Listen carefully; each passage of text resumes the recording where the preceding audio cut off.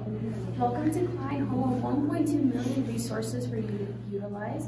Cline has 3 stories. First story, you can do group projects, be talking. Second story is more silent studying. And then third story is complete silence, so if you want to just really focus, you can do that here.